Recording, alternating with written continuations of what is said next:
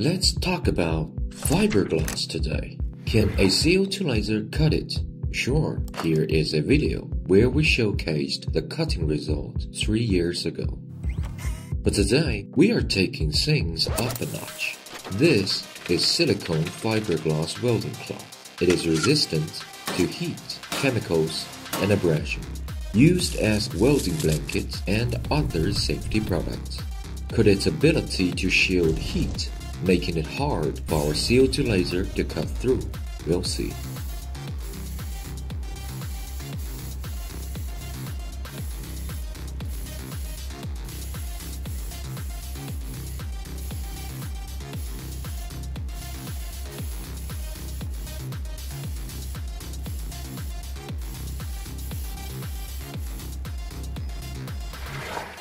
Clean, precise, fast, just the way we like it. Remember, protective eyewear and ventilation are must-haves when laser cutting anything. Check out the description down below for more, or why not leave a comment?